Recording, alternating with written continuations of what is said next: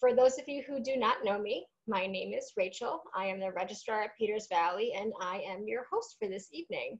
We have a wonderful lineup of artists speaking for tonight, so we'll get started, but first, the general rules.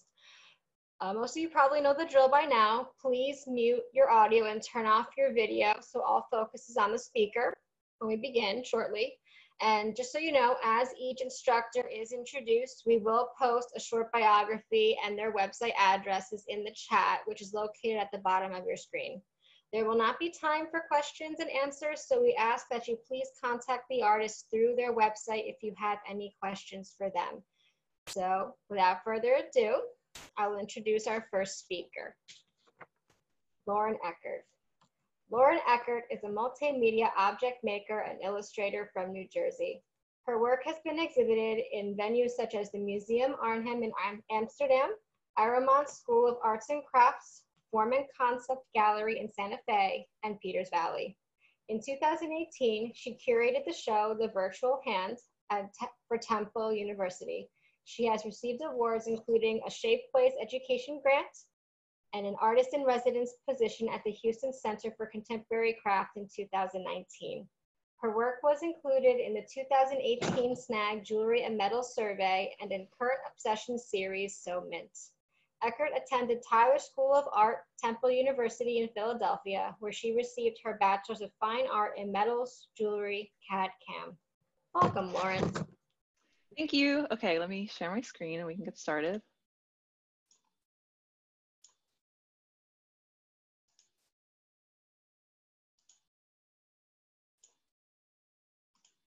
Okay, so my name is Lauren Eckert. Thank you for joining me, and thank you to Peters Valley for giving me a platform to share my work. My website is lauren_eckert.com, and my Instagram handle is _Lauren_Eckert_. If you have any questions, you can reach out to me after all the talks are over. So this is a picture from 2001: A Space Odyssey, and that's a movie that I started my artistic career being really inspired by. The Metals, Jewelry, CAD/CAM program at Temple University is very technology focused, so I became very interested in 3D printing and computer aided design. Combined with my love of science fiction movies, my artwork centered around a lot of the concepts and aesthetics of technology and speculative fiction. I love sci-fi for how imaginative it is, and sometimes for the existential horror of the genre. This is a picture from Blade Runner. Both Blade Runner and 2001 talk about artificial intelligence, space travel, how industry augments the human body, and that's something that's especially interesting to me as a trained jeweler. I also love the maximalist color palette of science fiction. Industrial aesthetics can be pretty gray, so using a lot of color in my work is a reference to the imagination and wonder in these worlds. Some other science fiction films that inspire me include the original Ghost in the Shell, Akira, Alien, and Event Horizon, but the list goes on. So this is some of my work. I created this series titled A Virtual Body using the funds awarded to me through my Shapeways grant and a merit stipend from Temple University while I was a junior in college. The forms are inspired by medical imaging equipment, early smartphone designs, and video game controllers. The pieces have both a tangible component and a hologram, which is the greenish part that you see right here, and a hologram that uses augmented reality technology and QR codes. Augmented reality is the technology used in Instagram face filters and popular video games like Pokemon Go. The tangible components are entirely 3D printed, so that was the CAD/CAM part of my education. And then you can also see how the high contrast production design of 2001 is present in my own artwork and designs. The tangible and virtual components of the series of Virtual Body represent the dual experiences of existing in both a tangible and virtual world. I was thinking about how my experience and other people's experience of me is influenced by my digital self on the internet. And then this photo shoot was part of a workshop with the contemporary jewelry magazine Current Obsession at Temple University. Learning how to do art direction was really fun, especially finding other ways to create a brightly colored and artificial environment. And then I ended up working with Current Obsession later on for New York City Jewelry Week. And they're just a really great platform. If you're more interested in art jewelry, you should check them out. And so another thing that I draw inspiration from is science fiction illustration. I really like the glossiness and bubbly and dynamic form language. Metal infrastructure is a big part of the aesthetics of utopian and dystopian worlds, and I wanted to reference that in my own metalworking. So I took that inspiration, and my desire to use color in my work brought me to titanium, which is a metal that can be colored using a process called anodizing. I started using computer-aided design and a hydraulic press to create these faceted bubble forms that reference the futuristic aesthetic that I showed you in those illustrations. And these pendants are very geometric, and they have strong silhouettes influenced by imaginary spaceships. So here's a video of how the anodizing process works. It's one of my favorite parts of using titanium. It happens really fast, so there's an element of instant gratification, and it looks kind of scientific, so it makes for a fun demonstration for, especially when I was demonstrating for high school students, they really liked it. And it works by running an electrical current through the metal, and depending on the amount of electricity, you can get different colors. And so this video that I just showed you is running through the whole spectrum of possible colors. So it goes from like a deep purple all the way up to like a kind of pearlescent blues and greens, and then a bunch of different colors in between that. And I'm wearing rubber gloves in the video so that I don't shock myself, which has happened a few times, but I've learned how to not do it anymore. And then I'm also an illustrator, which started mostly on a whim when I wanted to do something a little different from metalworking. My style is inspired by a lot of 8-bit pixelated styles of video games, older video games like Pokemon, Zelda, and newer games like Hyper Light Drifter and Stardew Valley. This is a GIF from the game Hyper Light Drifter, which has really beautiful design and illustration and artwork in it. So I used that illustration style in this collection of digital collages printed on fabric scarves. I was using a program called KidPix that I first used in elementary school computer class. It was basically Photoshop for children. When we were supposed to be doing typing lessons, I would usually be playing around on this program instead. And I would just be filling the screen with as much content as possible, which, you know, is kind of the beginning of my maximalist aesthetic. So feeling nostalgic, I re-downloaded the program and started using it to make collage components that I then arrange on Photoshop. And this was the first one I made, and the gems are kind of a reference to my jewelry background. So then I had the residency in Houston, which started this past December. And I wanted to change up the way I was working with the titanium because I was ready for something new, but also because my hydraulic press was too heavy to move from New Jersey to Texas. So there was a practical element in that decision as well. And I wanted to bridge the gap between my 8-bit illustrations and my metalworking. So I decided to try weaving the titanium so each little woven square would be visually similar to a square pixel. I've seen woven metal before with silver and copper, but not with titanium, and I thought the anodized colors would provide a bright contrast that has a similar visual effect and palette to my drawings. Also, I started working with mild steel as a skeleton for these elements because I assisted with a steel fabrication for jewelry class at Peters Valley this past summer, and I loved it. Lynn Batchelder taught that class, and it was really fun. And then, so I'm like trying to make these like staticky pixels, and it was, when I was a kid, I would rub my hands all over the TV screen to like feel the static. And so that's kind of what I was thinking of when I was thinking of all these pixels and the staticky image I wanted. So after proving my concept with my first woven pixels piece, I was thinking about the density of digital images, and I wanted to make the weaving even tighter to give it a staticky feel like when I would rub my hands on television screens as a kid. So I created this, and it's my second woven pixels piece. I doubled the density of the weave and made this kind of miasmic cloud of digital static. If you run your fingers over the metal, it almost feels like the zesting side of a cheese grater, so it has a nice texture too. The size of the base plate is about the limit of what my anodizing machine can anodize. If you were to use a larger machine, you could probably do bigger pieces, but this is about what I can approach with my studio. And then another reason I like titanium is because it's not that dense of a material, so I can make really lightweight pieces relative to the amount of material I'm using. So it's very light. And then, so after testing out my colorful woven titanium and being satisfied with the results, I added some other elements to create this piece. While a wearable necklace, it's more of an object that hangs from these two 3D printed claws I designed. I'm using my woven titanium as a decorative element that still creates a digital futuristic vibe, but also as a mechanical element and cold connection between the steel and titanium geometric forms. I wanted this piece to be something you would arrive at in the midst of a journey, like maybe some part of imaginary castle or cavern, as an object that could be some sort of loot that might serve as an amulet of protection, or maybe it even sets off a trap when you remove it, which is kind of coming from my inspiration from video games. And this is an image from Legend of Zelda: Link to the Past. And so video games are really interesting to me as an illustrator because there's a lot of world building and lore and creatures, and as a craftsperson because there's a lot of interesting objects that help your character along. And then this is another closer photograph of the same work. And then so coronavirus happened and I didn't have access to my studio anymore at my residency. So I went back to my illustrations and I was thinking about Hieronymus Bosch and the medieval artwork and kind of the world building inherent in his pieces. So I started drawing my own Bosch-like creatures, and I created a bunch of elements to later collage together, including a bunch of these amorphous creatures with human-like features. And I created this large gateway as a portal to my new world. And I'm also doing a lot of research into mythology and folklore. And so I made all these collage elements, and then I brought them together into this triptych.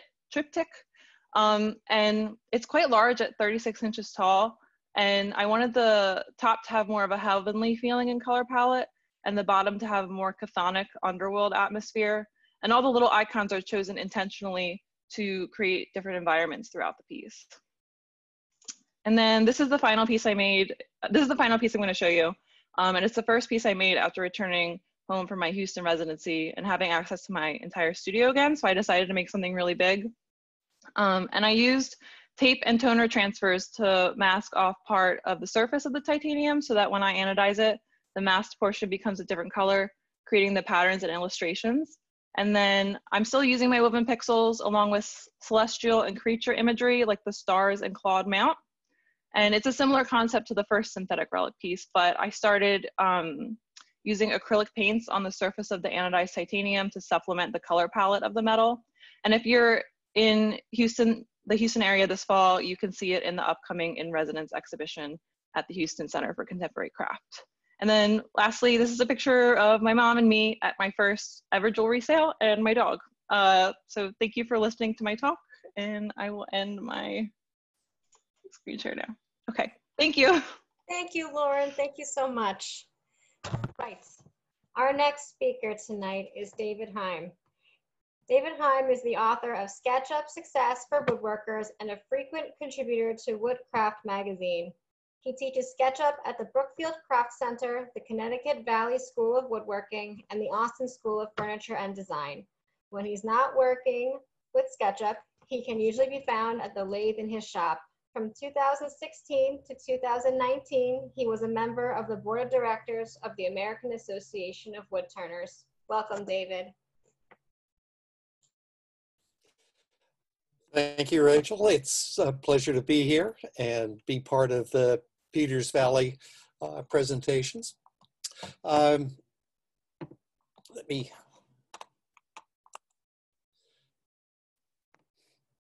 do consider myself a woodworker and a woodturner, but my real love is the 3D design program called SketchUp.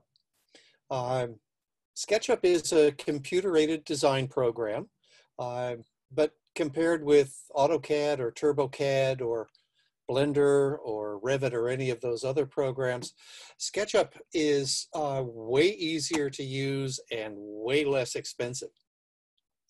The people in Boulder, Colorado who developed SketchUp call it CAD for the rest of us. I teach courses in SketchUp. I'll be teaching one here at Peters Valley later in the fall. It's centered around what I consider the 4 really essential good practices you need to understand in order to make SketchUp behave. But once you do that, once you get your head around those good practices, you can use SketchUp to help plan and design the things you want to do in just about any other craft. My main activity in SketchUp is modeling furniture. Let me just share my screen. Bear with me for a second while I get the right stuff up here.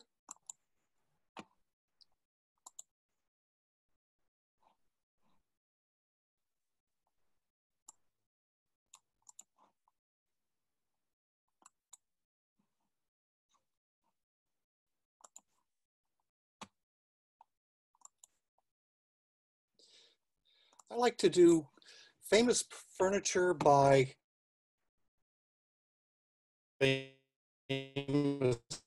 people and furniture that just interests me for one reason or another. I'll give you a short tour of some of my favorite pieces. This is a dressing table, Thomas Seymour, and it's fully detailed. All the jewelry is there. You can pull the drawers out if you like it.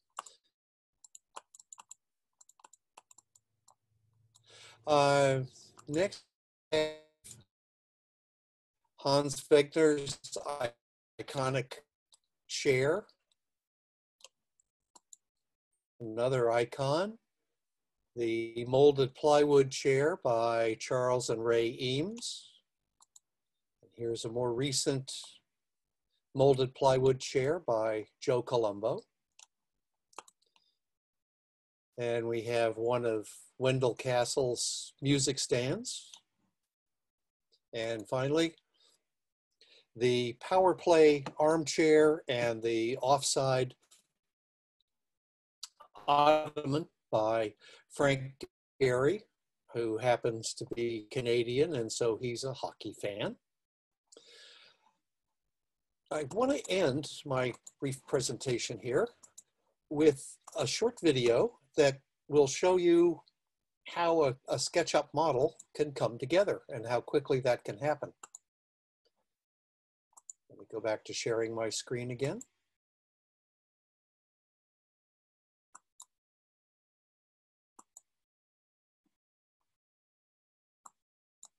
Okay, let's make a table in about 5 minutes flat. Begin with a square down here at the origin and pull it up to its full length, and we'll make it a component. Put in some guidelines so I know where the other 3 legs will go.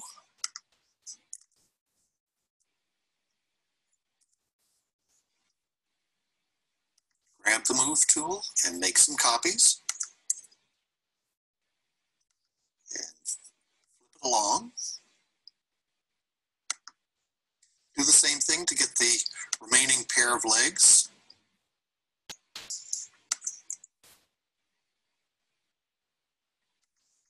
And again, flip them along.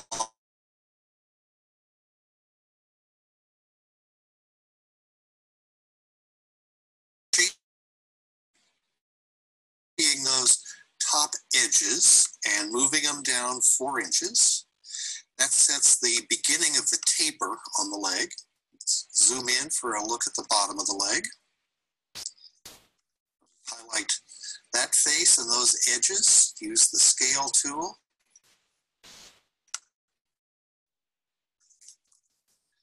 And that creates our taper.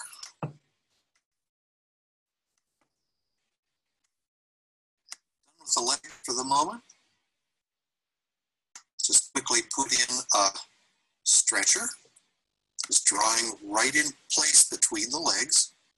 Give it its thickness and make it a component. Move it back a little bit to create a shadow line here. Now, because I have a square table, I can copy rotate to make the remaining stretchers. Put on my center point. Grab the copy rotate tool and rotate 90 for the first copy. Type 3x for the remaining copies. There we are.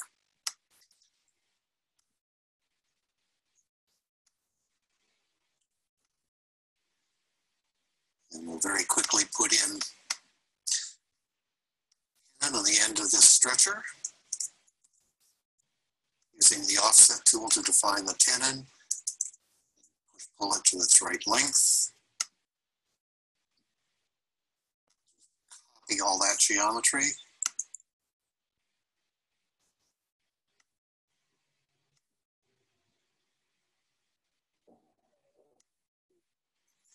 And attach it to the base of the stretcher.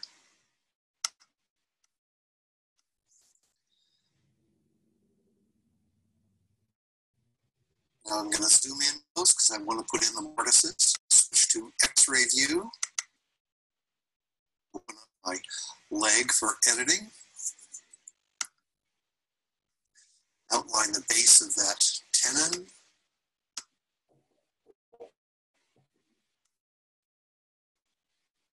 A little bit here.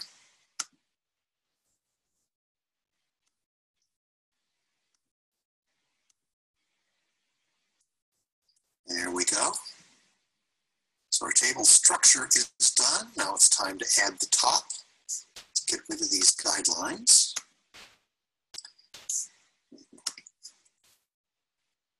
Start with a square here. And enlarge it with the offset tool for a little overhang. And delete that original square. Top up 3/4 of an inch to give it thickness. Of course, now I want to make it a component.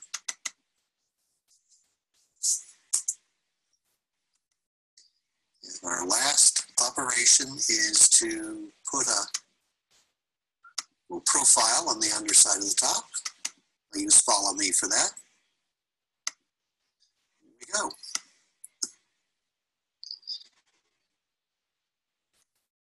Simple little table, 9 parts, 3 components, 1 5-minute model.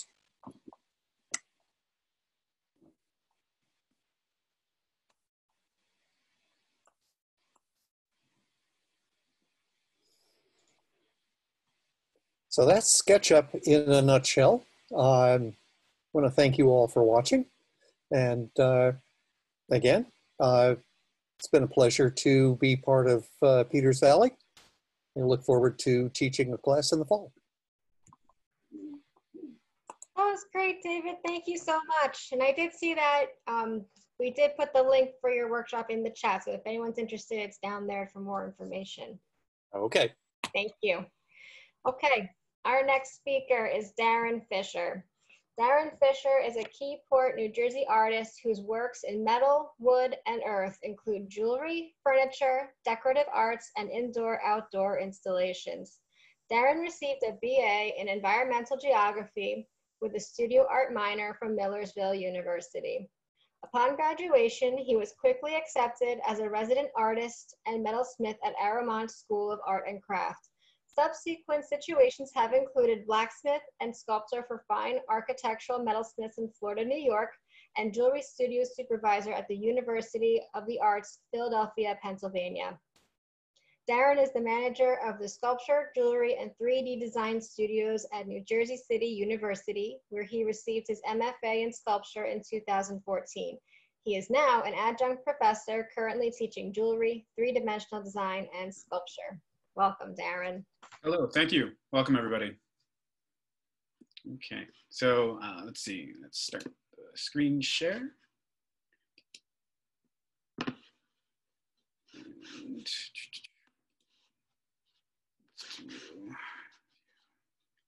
sorry about that.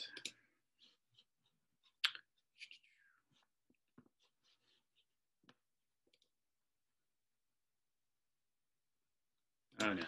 Where did it go to? Here we are. Okay, presenter view. Okay, so welcome. My name is Darren Fisher. I have a degree in environmental science. You will see that in a lot of my work. But ever since undergrad, I haven't touched that degree. I have some influences in mechanics and industrial science, but nothing formal like a degree, but you'll see that as well. The piece you're looking at right now is a cuff bracelet. It is the first piece of jewelry that I made in college, sterling silver with a nickel silver overlay. We don't really use nickel silver anymore, but this was, late 90s, so anything went. But yeah, so this was the first piece. Then it kind of just blossomed from there. At Peters Valley, I teach spoon making, measuring spoons, flatware. I teach an heirloom flatware class. A lot of my work is sculptural, but fully functional. This piece also includes some found object work. So this is a spork. The handle is a concrete tie that's used in masonry construction. And then the spoon and fork section is sterling silver. It's forged and fabricated. Detail of the back. It's actually composed of roughly 7 different pieces that have been soldered together and riveted to the handle. It has a little bevel there too, so if you do need to cut some pieces, you can do that lightly, and it's not too sharp, so it's not going to cut you while you're using it. The next transition in this work was the full flatware set. Same idea, just a different design sensibility. I used some roller printing of lace to create the design on the utensil ends. This is some ice cream spoons. The handles are forged iron. Once again, the spoons are sterling silver. There's a feather in the background, which is also sterling. And the little pearls and beads that you see are fine silver. That was referenced in, or I was inspired by the plate mushrooms that you see on trees growing. So I worked a lot with that. You'll see a lot of these fine silver beads in my early work, along with this copper bowl. It's a rather large bowl. This was right outside of college when I left and didn't have a studio. So you can see it's a little rough, but in terms of the edge, it's an unfinished edge. I made this with like 2 hammers and a tree stump and my torches. Super basic, but so you can see there's nothing too complicated in its construction, but it's all about the form and shape. Sterling silver bowl. This one is titled White Satin Dirt Devil. That's the mesoscale small wind patterns that you see whipping up dirt and small debris on the side. This is sterling silver. The bowl part is raised from flat sheet, so it's hand hammered, and the base is hot forged from a rough ingot. An ingot is just a rough casting of metal with no shape, and then everything is hammered into shape from there. This piece is probably, it's maybe 6 inches by 6 inches square, that kind of thing. Nothing too large. Getting into some of my references of mechanics and my upbringing, this is, it's one of 2 things. It can either be a coffee can, a coffee pot, or an oil can. So depending on what you're drinking that day. It's a large piece. It's a 12-cup capacity. The handle is found object. It's a pipe fitter's wrench. And once again, this is sort of just, I grew up around my father, and we always fixed cars in the garage or in the driveway. So this is really just kind of my roots. I am a jeweler. I do wedding bands often, but I incorporate alternative materials into the pieces.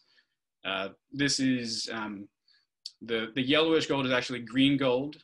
The center band is pure iron, and then it's white gold on the other side. The interesting thing about this is that the pure iron has started kind of oxidizing and weathering away. So it's not as flush as it was on the inside before. So it's they're changing over time. I doubt they're going to fully disintegrate, but it's just interesting to see that certain metals actually erode away while worn on the body. Another set of wedding bands. This is 18 karat gold and a stainless steel Damascus with a tube set diamond. I don't have any tattoos, surprisingly. You know, they think everybody that works in metal has to have a tattoo, but that's not the case for me. I use belt buckles as my badge or my identifier, I guess you could say. This is a B&S gauge or a sheet metal gauge or a wire gauge, depending on what you're measuring. So it's a rather large piece. It's 3.5 inches in diameter. It's a little sharp, so it also kind of keeps your belt line in check. You can tell when you've had a little bit too much to eat when it's digging into you. But found object and sterling silver riveted to the inside, detail of the back.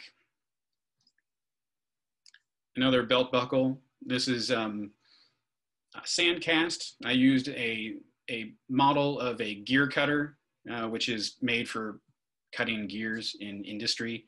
It was sand cast. This is sterling silver. It's a rather chunky piece. It actually weighs just shy of a pound. So it's about a pound of sterling silver. So right now the market is pretty hot for metals. So this piece is rising in value as we speak, which I'm pretty excited about. But once again, really uncomfortable if you're eating too much that day. So in line with the formal engagement rings and wedding bands that I do rings. This is a siren series, rings that function as art and sculpture. They can be worn on the body. It's a copper tower per se, and this is a turned aluminum ring. So in the center, what you can see is a ruby. Sorry, it's a ruby set in 18 karat gold and spun aluminum. Detail, and then there it is off of the sculpture. Okay, another one of the towers. This one is rather tall. It's 18 inches tall. It's a sterling silver ring. That's yellow topaz set in 18 karat gold as well. So functional, not exactly comfortable. You know, when you're wearing this ring, you can't exactly put your hand in your pocket, but everybody will notice you. So moving on to my larger sculptures, I've always had this thing with towers and power lines and the way we communicate, you know, hence the siren series. So this is the larger work that I've done. This is rammed earth, which I kind of manipulated the formula to, so it's not exactly rammed earth that you use in formal construction. This was meant to decay over time.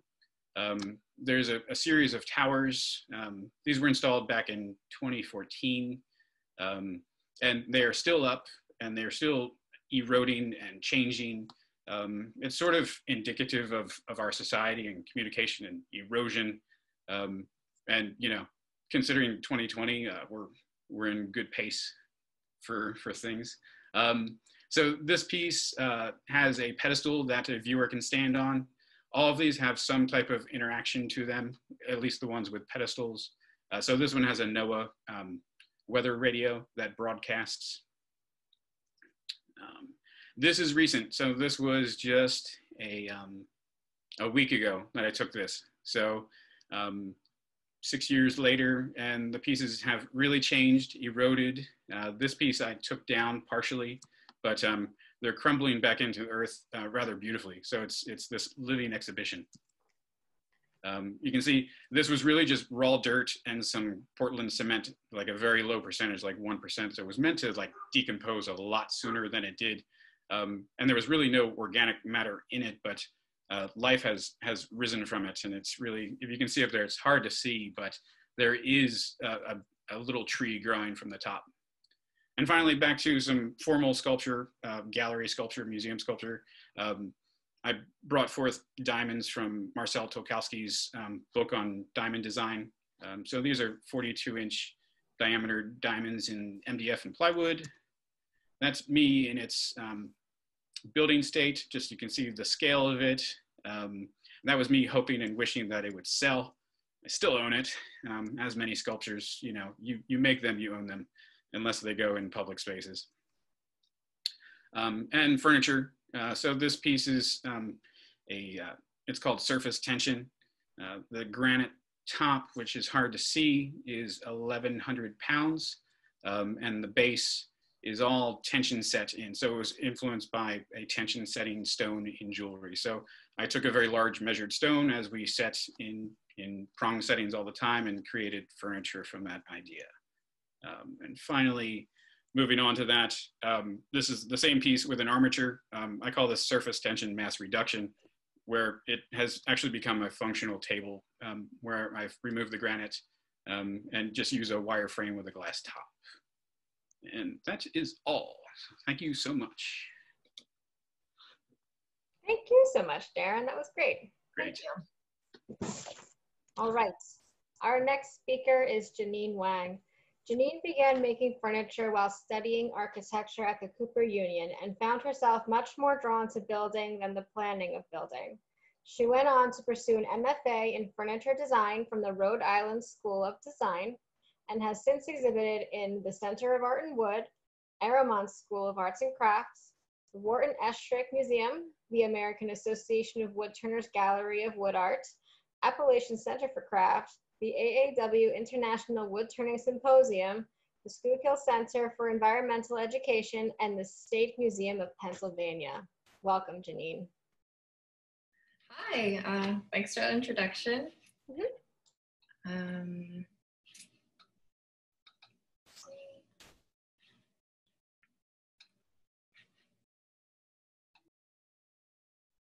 Okay, so I was going to teach a intro to bowl turning class and also a basket weaving into wood turning class at Peters Valley. So I'm just gonna focus on wood turning for this presentation just to kind of stay relevant. But I did start out, before I learned how to build things, as a drawer. And this was my last real serious drawing endeavor. It's a self-portrait of me, scrutinizing myself and trying to figure out what portraits are for. I ended up moving on to make a series that I called Body at Work, trying to find the essence of like a person through their portrait without any material signifiers or like symbolism and objects. I did these live and like full scale, just drew people working. And I felt like this was a very honest portrait of who they actually were. And so that led to my first piece of furniture for humans. This is a very basic, very rough stool, but the top seating area is made of spindles, and all those spindles can turn freely. So actually, for something this like hard and lumpy looking, all lined up like that, it's actually really comfortable because what the body wants to do is move and not sit in place. So, well, I always thought of it as like, if you think of a chair in side profile, it's this like super hard angles, lowercase h. And from a really young age, we kind of get trained to sit in that H. Like you get trained to like sit still with your back up straight and like your feet both down, maybe like your elbows at your sides. And that's just not really natural. We're training ourselves to fit into the furniture rather than building furniture to fit us. So the second thing that I really liked and that made this very comfortable was the fact that wood turning creates doubly curved surfaces. And the body is made of doubly curved surfaces, so we're really drawn to these kinds of shapes. Yeah, wood turning is amazing if you guys haven't tried it. It's like really satisfying and really gratifying, and it's just this direct, immediate satisfaction that you can get from like even my first horribly turned spindle. As soon as I put my hand on that, I was like, wow, that's the shape that I was meant to interact with. So I tried a bunch of stuff in my first year, maybe year and a half on the lathe, and I came to this pattern that I really liked. it is sized to the dimensions of my hand so that when I grab it, like when you get the dimensions just right, it is really awesome to hold. So I was thinking about a way to use spindles or like to use ornament in a functional way.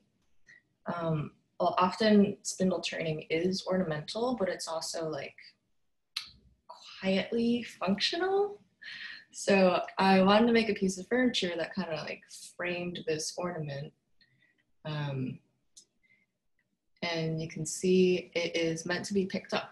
So I named it the grabbable table, even though it's kind of also a little bit at bench height too. So you kind of feel invited to pick it up and move it around. And it's actually, when you pick it up, it's being like pleasant to you, like picking up a puppy instead of slightly unpleasant and sharp. I also went through a phase of turning a lot of one-legged stools, all different kinds and shapes and dimensions.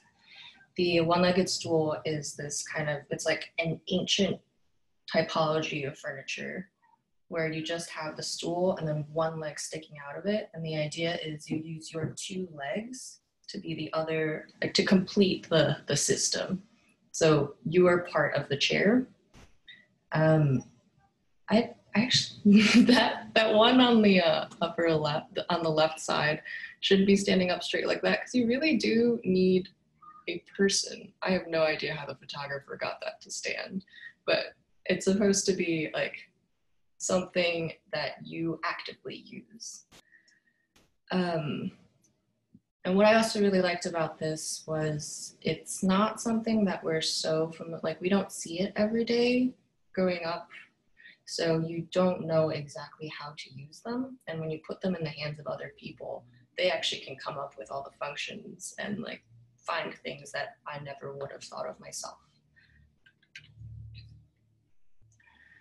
From there, I went and made a series of, I called it the Couple Cup series. But then I made bowls, so it's kind of just called the Couple Bowl series.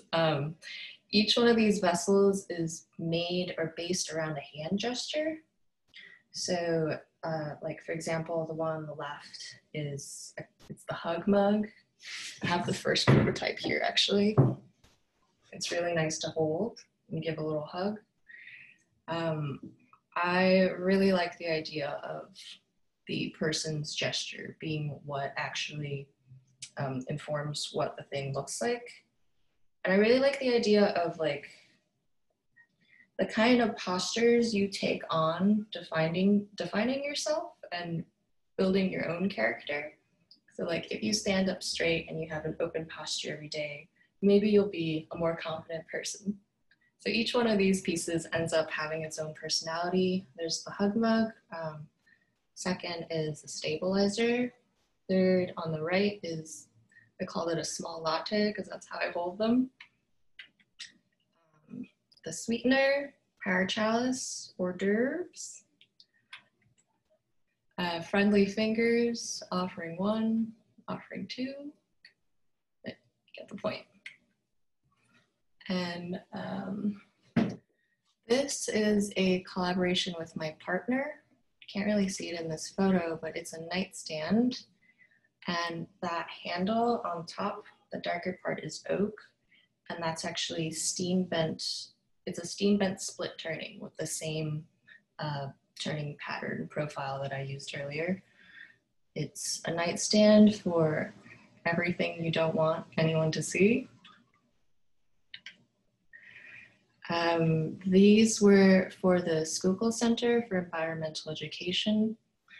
They had to fell a lot of ash trees due to the emerald ash borer epidemic. It's the emerald ash borer is this tiny little bug, but it invaded North America from Asia, and it's decimating all of our ash trees. They're all going to be eliminated. It's pretty scary. And so part of the prevention effort is to cut sick trees down so they don't just house and breed these bugs. So yeah, the Schuylkill Center just wanted to raise awareness about that. And I thought maybe the best way to deal with such a depressing problem is to bring the trees into your house. And the series is called Holding On in the Aftermath, because right now we don't have a solution. And they cut down a tree the day before I got there that was sick. And sick trees have physical manifestations of their sickness. So I took some of those areas and just made them into handles that you can then interact with.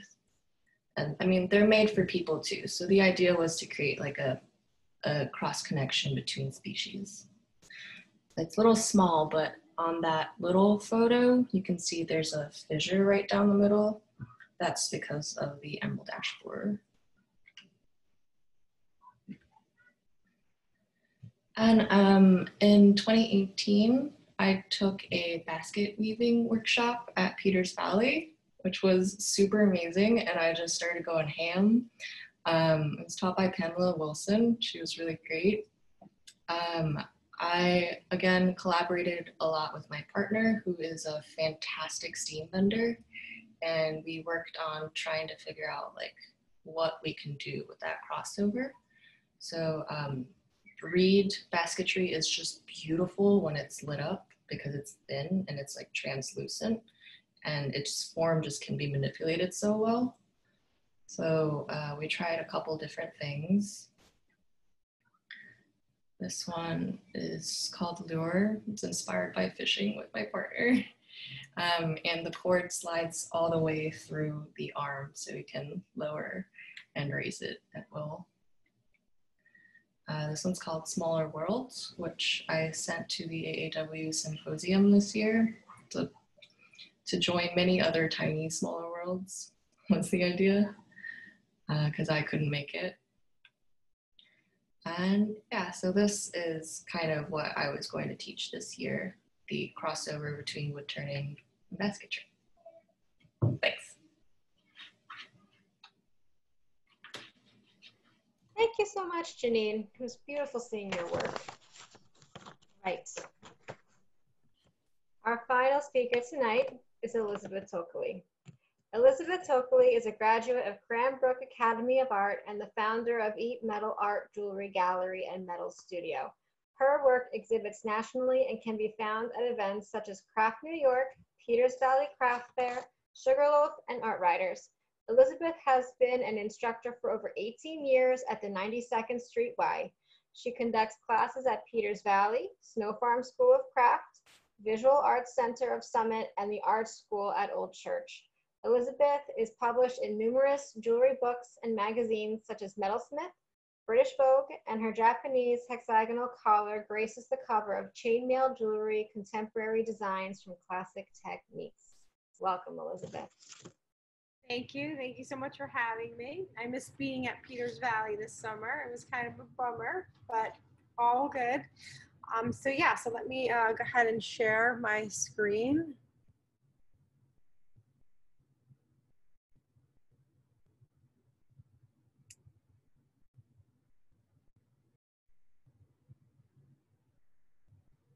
Okay, so my work is really probably about investigating math and nature. This is a sketch or a collage.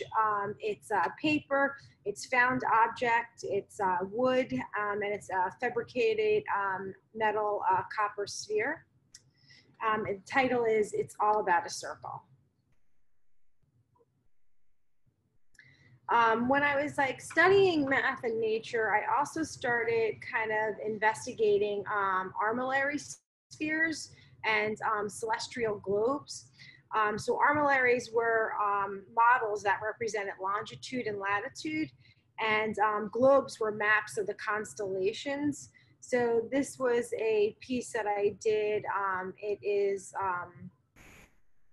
It's I guess etched copper. The piece in the center is hydraulic pressed, and it's pierced and sawed, and then I guess each of the sections kind of rotate and move.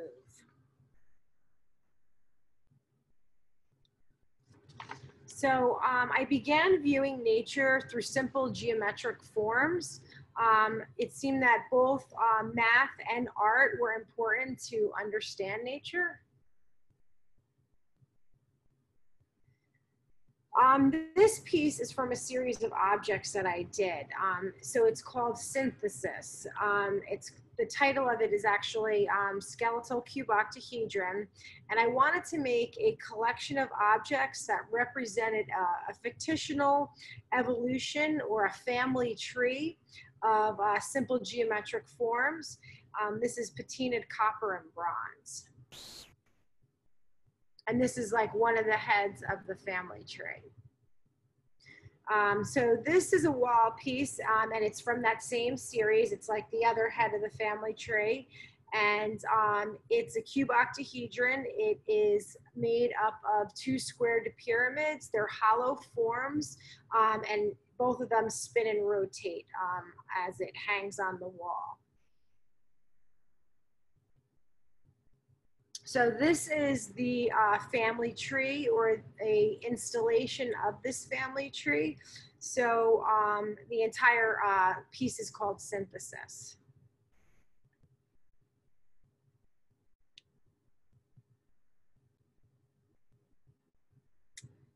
Okay, so I like to use these studies to make collections of art jewelry.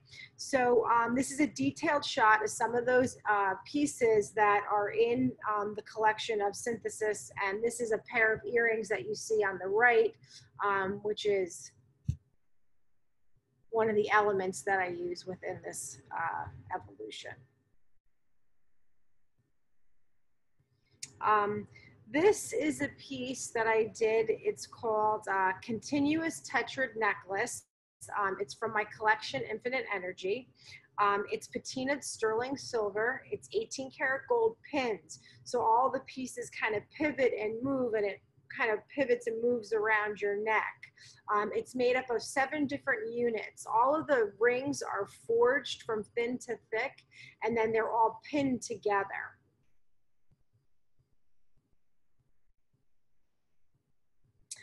So within the collections, I make limited edition pieces. So this is an 18 karat gold forged circle. And then the earrings are sapphire briolets, and they graduate in size and color. So I use, I guess, more traditional kind of forging techniques. This is a statement piece from my collection called Elements. I use a lot of simple lines, primary forms, and I like to work with multiples and repeated patterns.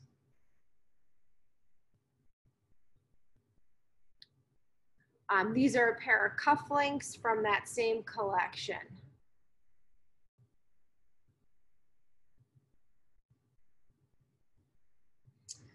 When I was working with these hard geometric forms, I was very interested in seeing how they would react if I built them out of chainmail.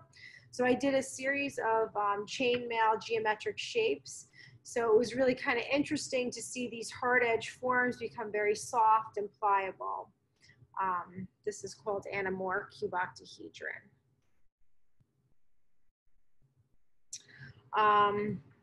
I used patterns from the series to create a collection called Rings of Pattern.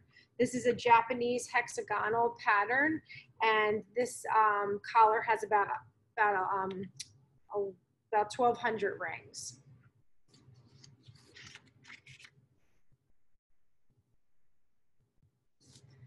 So I studied different techniques from Japan and from Old English, and these pieces are open round chainmail, Idiot's Delight, and round chainmail.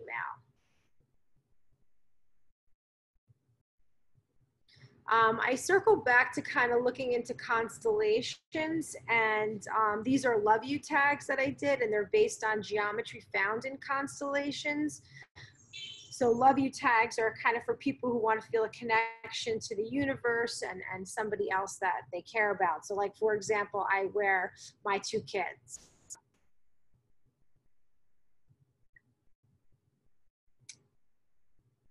Okay, hold on.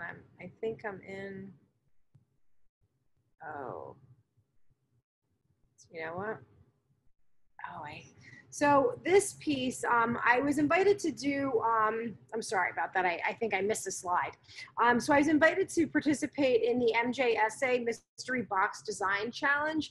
This was where they sent you a box of materials, and the box of materials you had to accept, and then within 30 days you had to build a piece based on the materials you received. I had wanted to show you a picture of what that looked like, but anyway, that was like inspired by vintage styled layered chains and Victorian jewelry and ancient Egyptian work. So this is a piece that was then inspired by that necklace that I kind of missed the slide on. So I'm sorry about that. So yeah. So here I opened up Eat Metal Art Jewelry Gallery and Metal Studio in about 2008. So it consisted of a small gallery, a small school, and a place where I made my work. This is kind of an aerial shot of what the studio is like. It has benches for about 6 students, and then a space in the front to show work. This was one of the classes that I taught at Peters Valley. It was called All About a Circle. And we kind of focused on forging and making circles out of forging. We did chainmail, we did rings, we did pattern and textures. I also, at the gallery, I curated shows on a quarterly basis, and one of the shows was everyday earrings. And this was based on the idea that everyone perception of what everyday jewelry would be is very different. It was inspired by a client who had purchased this really large chunky pair of earrings from me, and I thought it was so funny how she always said to me, oh, these are my go-to earrings, and I wear them every day. And so it just made me think about how, you know, how different everybody is. Like, I would never wear those big earrings every day. I always wear something that's kind of small. And but so it was really interesting that she thought that. So the show consisted of 20 artists, and it had about over 100 pairs of earrings in it. And that's just me setting up these, an installation of the artist's work. And then this is one of the views of the show.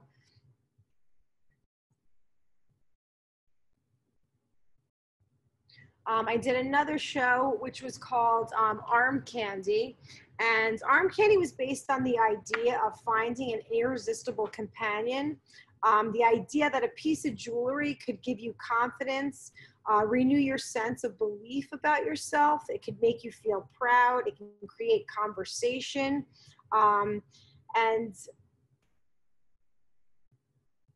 I thought it was really interesting, and this was some of the pieces that people had submitted for the show, and this is the installation of the show. One more show that I did was Teensy Weensy Wonders, and this was about an object or jewelry that was smaller than the norm. It was about miniature fantasy worlds. So this piece on the cover was actually a mausoleum for a mouse. This is one of the artist's work. This is an installation of the show by Tessa Rickard Carpenter. So she does a lot of these kind of like fantasy pieces. So I do commission pieces, and I do pieces that are designed for a specific recipient. So they're one of a kind that are created for, you know, some of life's moments, like a wedding or a death or an anniversary. This was a print, and from the print, we made this, this piece. I also design engagement rings. And I do heirloom repurposing. So this is a piece that's made of 7 rings, and it's from her grandmother, her mother, and several engagement rings. It's called the Circle of Life. So right now, I'm currently closing the school right now. I'm kind of on a pause and not really doing many of the shows in the gallery. So it's just gonna kind of be showing my own work. This is a piece that is with Peters Valley. It's for the show. It's called Shield from Evil. It's made up of emeralds, sapphires, 14-karat gold, and patinaed. And this on the back of it is a piercing and sawing of Japanese hemp. And Japanese hemp is actually used to wish children to grow healthy. And it's a means to protect you from harm and from evil. And this is me and my kids. And right now I'm kind of refocusing on the new norm and trying to get distance learning for them. So thank you for having me. It was good to see you, Elizabeth. Thank you. You're welcome. Thank you. And that concludes our instructor presentations for this week. Thank you so much for tuning in with us tonight. I hope you will join us again next Friday at 7 p.m. for our last group that will be presenting in this series. That's right, next week is the last week of this series. So please make sure you join us so you don't miss it. And until then, thank you so much and have a great weekend. Take care, everybody.